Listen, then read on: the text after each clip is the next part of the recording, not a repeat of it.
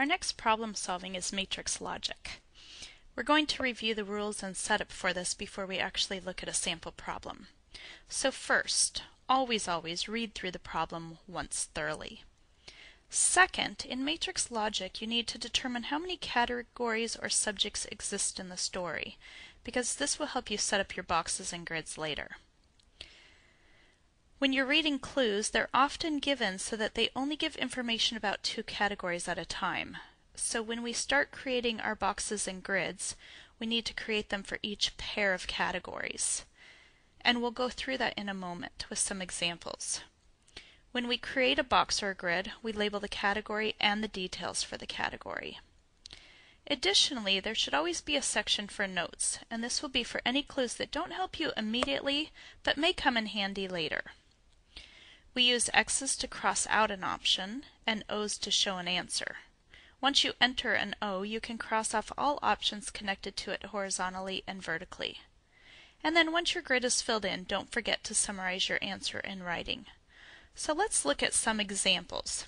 If I'm reading a problem that has 2 categories, let's say the name of a set of boys and sports that they like to play, I would create one grid or box that's in the shape of a square, and I would label one side with the boys' names, and I would label the other side with the sports that they like to play. That's the category, and then I would enter all the names of the boys and all the names of the sports.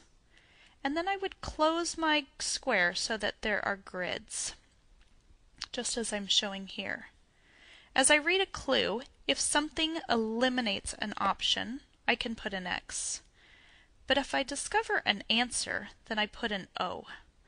And as I mentioned up above, when we enter an O, we can cross off all options connected to it horizontally and also vertically, as shown in this example.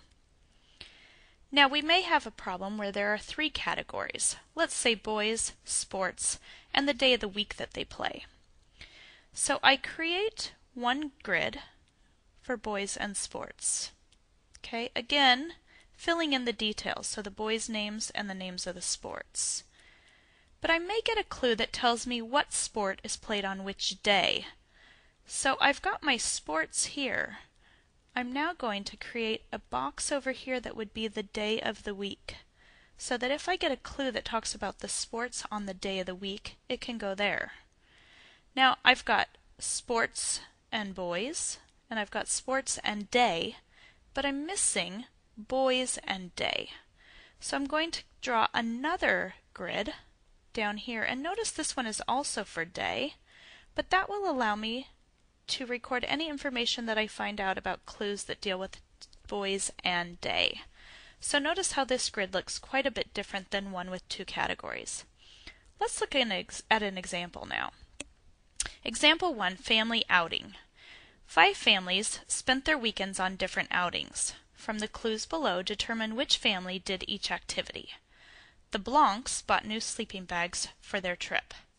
Sherry White was scared of animals, so her family did not go to the zoo. Johnny Weiss and Ruby Miles both had a great time because they enjoyed doing things in water. And Rose Miles enjoyed telling Henry Blanc about her adventures on the raft. We can determine that there are family names and some kind of outing, 2 categories. So we will draw a grid that has 2 categories showing the family name and the weekend activity.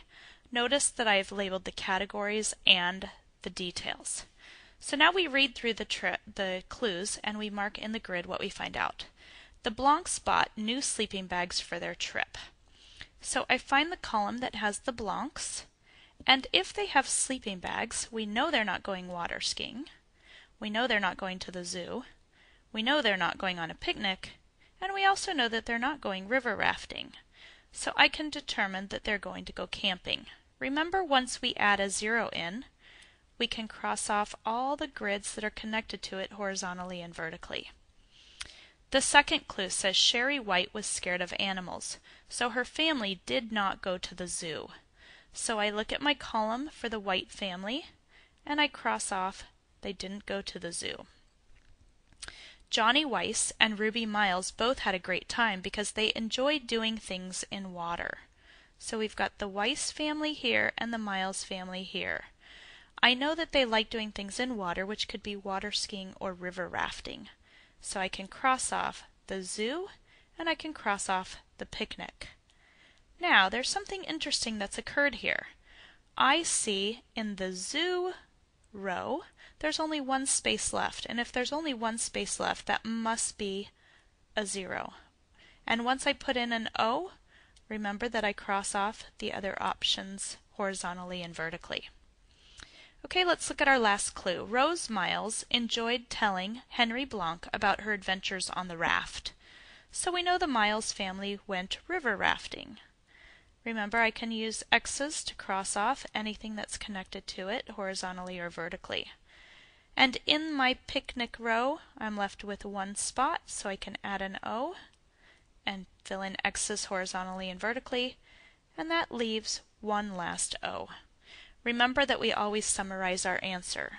So I would say that the Weiss family likes to go water skiing.